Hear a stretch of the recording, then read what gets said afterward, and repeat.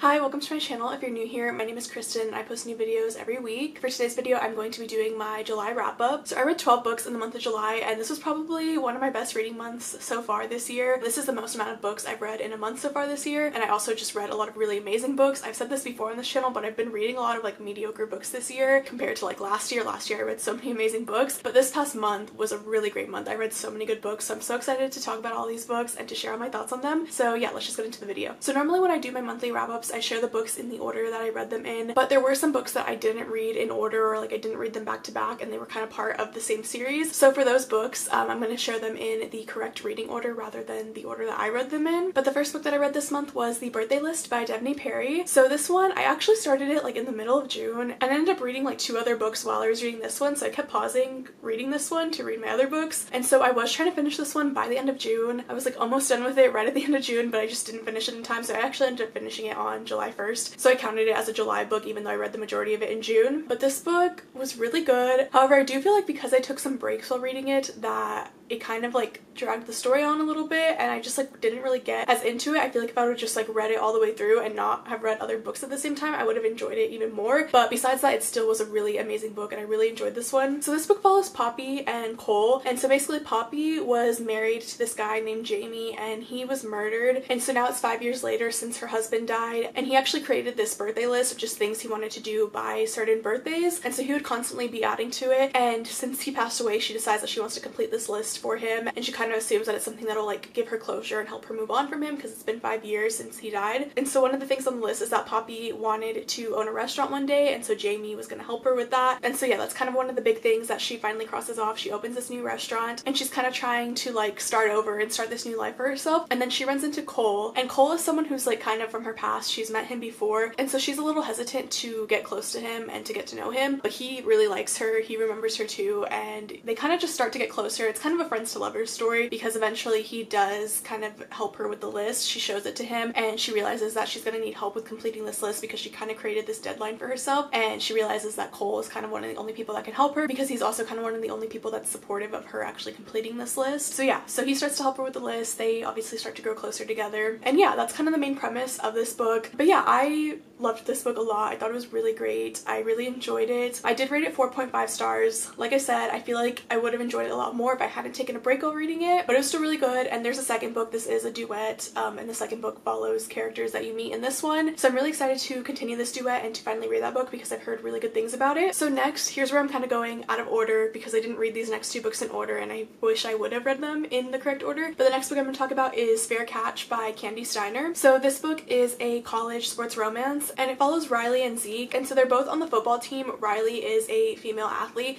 and so because of that, with her being on the football team, she kind of deals with a lot, her being like the only girl on this team. And so they're also childhood friends. He is best friends with her brother and she used to be really close to him too, but now she hates him for something that happened. But obviously they kind of are forced to spend time with each other because they are both teammates, and on top of that they are in the same dorm for like all the football players, and no one really wants to room with her because she is a girl and he's kind of the only one that is okay with her staying in his dorm. So she ends up being his roommate, and so it's kind of like forced proximity of them constantly being around each other. However, she hates him. He's kind of trying to win her over again and like be friends with her again because they used to be really close when they were younger. That's kind of the main premise of this one. So yeah, I really liked this one a lot. I thought it was interesting because obviously it's a sports romance with a female athlete, and I liked that she was on the football team, you know. I thought that was just like an interesting and unique thing. So yeah, I really liked this one. I did end up rating it 4.25 stars. It was an enjoyable book. I just kind of feel like it was missing something. Like, it was good and I liked it, but I was just kind of like, I don't know, I think I expected like a little bit more out of it. I feel like there could have been like more in it. I feel like there's potential for like other conflicts and stuff, but I do think it was a good story overall and I did enjoy reading it. So the next book is Blindside, which is also by Candy Steiner. So this book I actually read before Fair Catch, but it actually takes place at the same school, and this takes place after Fair Catch. So I wish I had read them in order because this takes place in like the following school year. Like, these characters are all sophomores now. In the past book they were all freshmen. attention. So yeah, so this book follows Clay and Gianna. And so Clay is on the football team and Gianna is like the PR assistant for the team. And so basically he's always been like a good,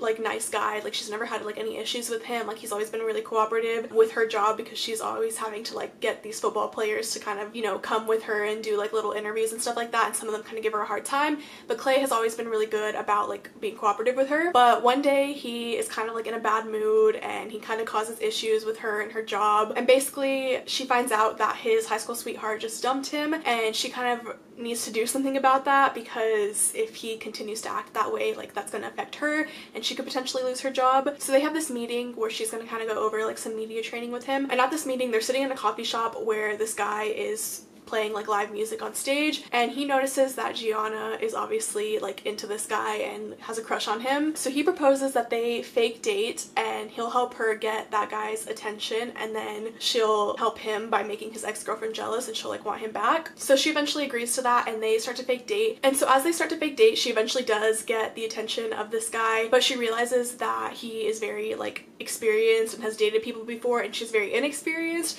So she decides to ask Clay to help her with that, and she wants to lose her virginity before she eventually dates this other guy. So that's another big part of this story too. But this book was so good. I literally loved it so much. It was so cute.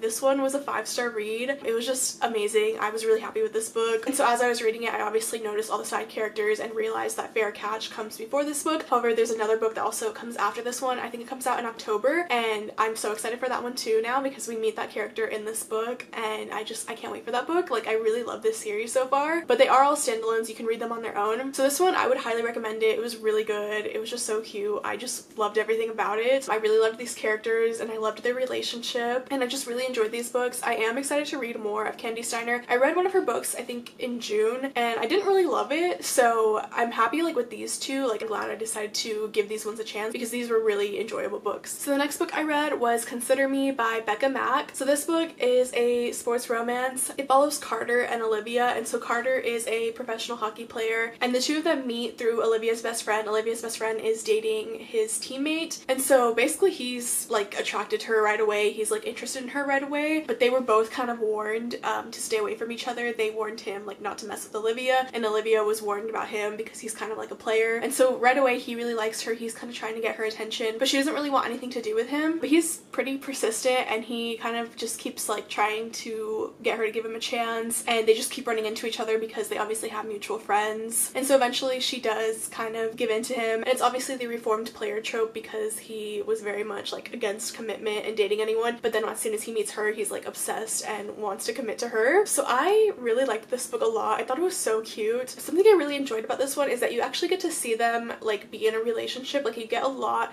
of just like them dating and like being together and like being happy, and there's just a lot of like really cute moments that you get to see in this book. So I really enjoyed that because I feel like a lot of times in romance books the couple gets together like way later on in the book, or they get together but they're only together like briefly and then like a conflict happens that like breaks them apart. But this one was a pretty long book, so you do get to see a lot of their relationship and you just get to see a lot of like really cute moments between them. I do feel like it was a little too long. That was kind of my main complaint about it, and at one point I really didn't even think that there was going to be like a huge conflict or anything. Like I thought it was just going to be like a cute like fluffy book. There is a conflict that happens. I didn't really love that conflict. I just felt like it was unnecessary, and I also did see it coming. Like it was a very predictable conflict. So yeah, it was just a lot of like cute moments up until that conflict, and like even though it was long, I didn't necessarily feel like it was dragging out, but I just felt like they seemed like so good and like solid together, and then this like conflict happens and it just kind of annoyed me that that happened. But other than that, I did think it was a really enjoyable book. I rated it 4.5 stars. It is a series. There are going to be other books that follow this one, so I'm excited for the next one because it does follow characters that are in this book that we get to meet here. And then I think there's going to be a total of 4 or 5 books. I'm not sure exactly, but they're all like planned out already. Like the characters are planned out, so I'm excited to see what happens with the rest of these books. Only this one's out as of right now. I think the second one comes out in October, but yeah, I like this one. If you like sports romance, then I would definitely recommend this one. So the next book I read was The Light We Lost by Jill Santopolo. So this book was absolutely amazing. I loved it so much. I did do a full review video for it that's pretty spoiler free, I would say, so I'll put a link to that if you want to know a little bit more about this book and kind of my thoughts on it. But basically it follows Lucy and Gabe, and they meet on September 11th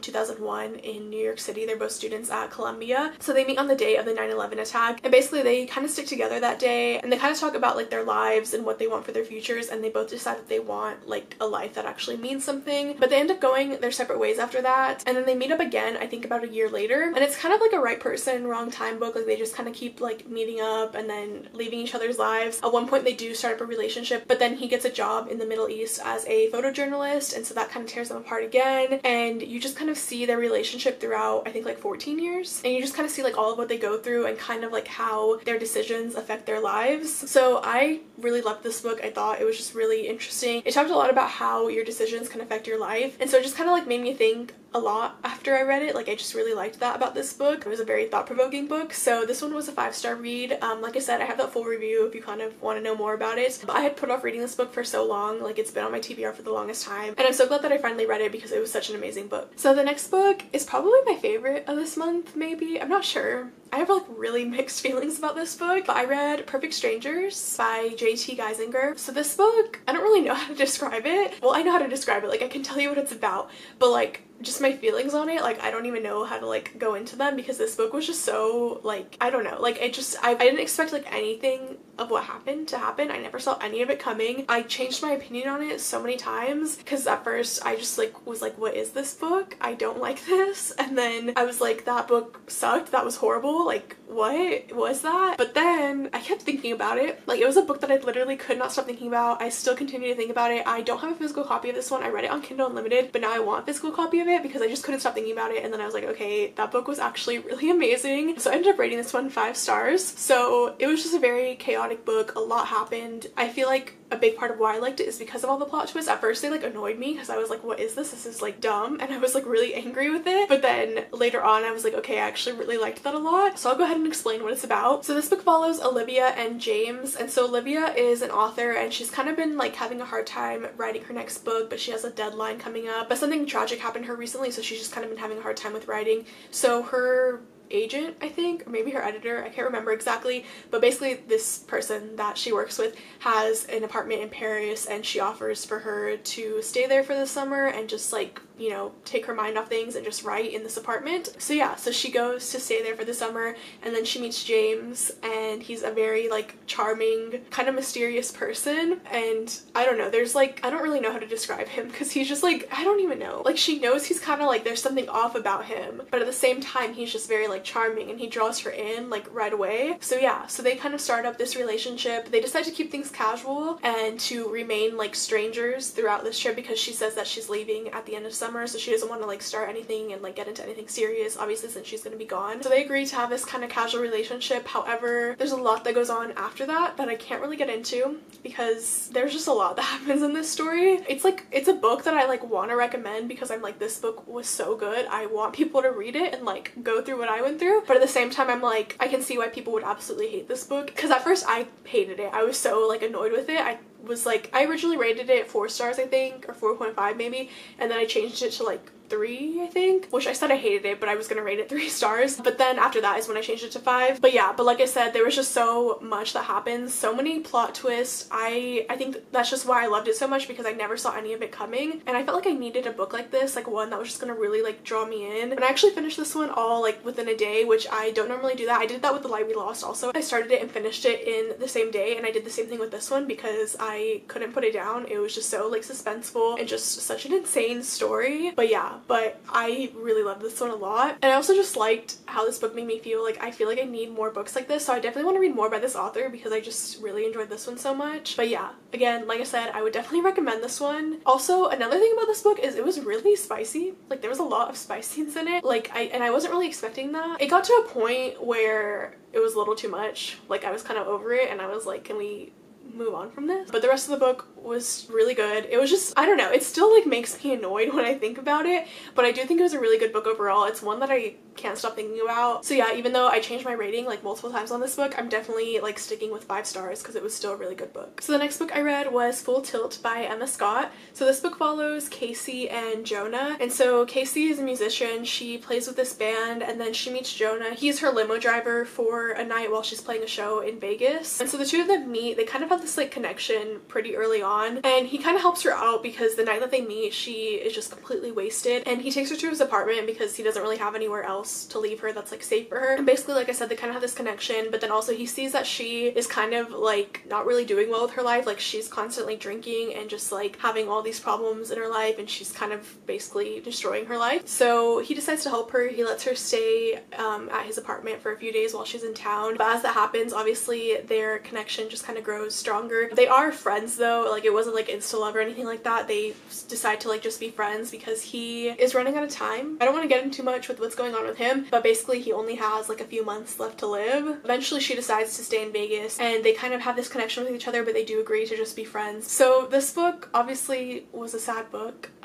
based on the synopsis. I cried a ton while I was reading this book, and this is part of a duet, so this is the first one, and I really loved it a lot. I thought it was a really amazing book. It was just a really amazing story. I really loved the love story between the two characters and just the way that they loved each other. So yeah, so this book was so good. It was really sad, but it was a really amazing book. I put off reading it for the longest time because I wasn't prepared to cry and like be sobbing while I read it, but I'm glad that I finally read it because it was a really amazing story. So initially when I finished Full Tilt, I rated it 4.5 stars, but then I read the second book in the duet, and so the second book is All In. So basically in this book, I don't want to get too much into what it's about because they're not standalones. Like you do need to read Full Tilt first and they go together. This kind of picks up like a little bit after where Full Tilt leaves off, and I would recommend like not looking into what this book is about until you read Full Tilt if you do want to read these two. I never read the synopsis of All In because I was worried that there might be spoilers on the back, which I feel like there kind of is. And so this one was really good. I really loved it a lot. I thought it was so amazing. Basically, after I read Full Tilt, like I said, I rated that one 4.5 stars, but then after I read this one, I rated it 5 stars, and I changed my rating of Full Tilt to 5 stars because I think overall this duet is 5 stars. I feel like Full Tilt, you can technically read it as a standalone, like it ends pretty complete, I guess. I don't think you should read it as a standalone, but like technically I think you could. But basically after reading All In, I think that gives you like the full story, like the full overall story, and this book has a very like complete like happy ending compared to Full Tilt. So I feel like after getting the full like entire story, I ended up changing my rating to 5 stars. I think it's necessary to read both of these books in order to get that full story and just like kind of get the full complete thing and the full complete message. So yeah, so I cried a lot while reading these books. I felt like this one was more sad just because it's kind of the aftermath of Full Tilt. So I would say my crying was like equal in both of these books, but I did find this one to be like a little bit more sad. But it was also a really happy book too. So yeah, I really loved this duet. I thought it was amazing. I highly recommend it. Be prepared for tears, but it's such a good story. So the next book I read was Flawless by Elsie Silver. So this book follows Summer and Rhett, and so Rhett is a professional bull rider, and he recently has been having kind of some bad publicity because of something that happened, and basically his agent decides that he needs a babysitter, so he sends his daughter, which is Summer, to kind of be his babysitter and kind of watch over him, I think for the next 2 months maybe. I don't remember how long it was exactly, but basically he's going home to his family's ranch and she goes to stay with him and kind of make sure that he stays out of trouble while he's at home and while he goes to like his different competitions and everything. And so yes, she's kind of his babysitter basically, and it is enemies to lovers because he is annoyed with her. He doesn't like that he is a grown man who has a babysitter. But yeah, but she kind of just has to make sure that he stays out of trouble to kind of clean up his image. Also because he recently lost some big sponsorships, so he's kind of like on the verge of losing a couple other sponsorships, so his agent basically tells him that he needs to keep his act together. So yeah, so Summer is staying with him and his family on their ranch, and she kind of like goes with him to all his competitions and everything, and so obviously as that's happening they start to grow closer to each other. It reminded me a lot of The Longest Ride. I've never read the book, but I've seen the movie, so yeah, it just kind of made me think of that while I was reading it, and I've been wanting to rewatch the movie since reading this book. But yeah, I ended up rating this one 4.75 stars. It was really enjoyable. I just feel like, I don't know what it was, I just feel like it just wasn't like a 5-star read, but it was a really good book. I would definitely highly recommend this one. It was really cute. It was a sweet story between them. I really liked kind of the cute moments between them that we got, and just like the way that they got closer to each other and kind of started to like open up to each other, especially because they both have like dealt with things in the past, and Summer's kind of been struggling with what she wants for her future, and he's kind of struggling too because he is getting older. I think he's like 32, I want to say, and she is 25, so there's like kind of a little bit of an age gap between them, but he's kind of older for like a bull rider. Like most of them are pretty young, so he's kind of getting to an age where he's kind of expected to retire soon. So yeah, so I just really enjoyed their story. She did have a crush on him when she was younger because he's been famous since he was like 22, I think. So she had a crush on him when she was a teenager, and I thought that was really cute because he's kind of like her like teenage crush, you know, and then she gets to like be with him. But yeah, this one was a great book. I definitely recommend it. I definitely like didn't expect to like this book as much as I did because I didn't think I would like a book about like cowboys basically, but I actually really enjoyed this one. There are other books I think that follow this one that I want to read, and I know that Rhett's sister has her own book, so I kind of want to read that one now. I've heard about her books before, but I've just never really been interested in them because they kind of deal with like ranch type stories and horse type stories, and like that just doesn't really interest me, to be honest. But I liked this one enough that I think I might give those ones a chance. So yeah. So the next book is Sin Bin by Tegan Hunter. So this book is part of the Carolina Comet series. This is the 4th book in the series. So I did start this series back in April and I read the first 3 books, and then this one just came out in July. So I was basically trying to find a book to read, and then I saw that this one was on Kindle Unlimited, so I decided to read it because I have enjoyed the other books so far. So I really like this series. I like her writing. I feel like it's very like fast-paced and interesting, and I usually finish her books really quickly. So yeah, I would definitely recommend them if you're a fan of like hockey, sports, or romance. But basically this book follows Amelia and Smith. And so Amelia is, I think, the social media coordinator for the hockey team, and Smith is, he's kind of like one of the oldest guys on the team. So there is an age gap. She's 28 and he's 38, so they're like 10 years apart. And basically they met one night, like I think 2.5 years ago, and they had like this one night stand, or I guess it was kind of a whole weekend that they spent together.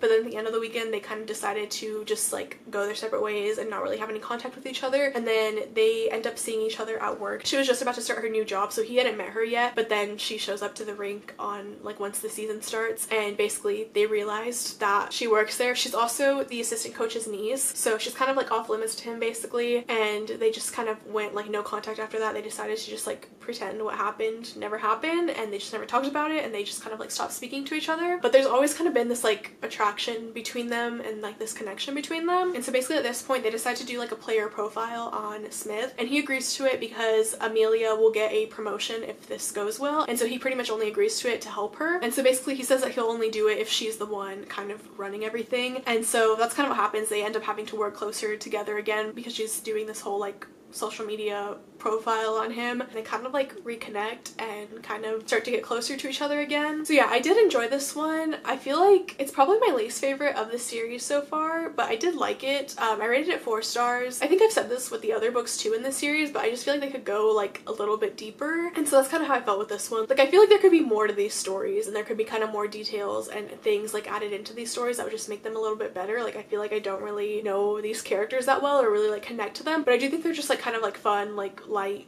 books to read if you're looking for something like that. So I do like them for that, but I wouldn't really say they're like really amazing stories that you're going to connect to. They're just more like quick reads to get you out of a reading slump. But yeah, it was a 4-star book. I did enjoy it overall. The next book I read was Wild Promises by Rebecca Genchak. So this is actually a novella that comes before her book Wild About You. And so in this book, basically Wild About You follows Piper and Tyler, and it's a second chance romance. So in Wild Promises, you're kind of getting like their initial meeting and how their relationship started up and everything, and you just kind of see like where they met and what happened between them and how their connection grew. But obviously they went their separate ways at one point. So this one, like I said, it's a novella. It's really short. I just read it because I had it downloaded on my Kindle, and so because I had read that one, I obviously decided to read Wild About You. But Wild About You just continues their story. This is like years later now. I think they met when they were 18 maybe, and now they're like 22. And so basically Tyler, his sister, she kind of leaves her parents' house and she decides to come stay with Tyler, and he just assumes that she's going to be there for a night, but she ends up staying for a whole month. And basically he kind of like takes her in and decides that she can stay there with him, and he's gonna like, you know, watch over her. She is 18 at this point, but she's still in high school, and so basically she kind of got into some trouble at her other high school, and so now he enrolls her into this private school, and then she gets in trouble kind of right away at her new school, so he has to go pick her up at the school and kind of have like a meeting. And so when he gets there, he runs into Piper, and so Piper is actually a student teacher at her school. It's their first time seeing each other in years, and obviously there's kind of still like some feelings between them. And so basically Piper is still like angry with him because he kind of broke her heart, and so she kind of wants nothing to do with him, but she does like his sister, and so she agrees to like help him out with his sister just because he travels a lot because he's a hockey player. I don't think I mentioned that, but he's a professional hockey player, so she decides to kind of like be a nanny for her sister and just like watch over her when he's out of town and just like help her out with things and kind of be like a female role model for her because she doesn't really have anyone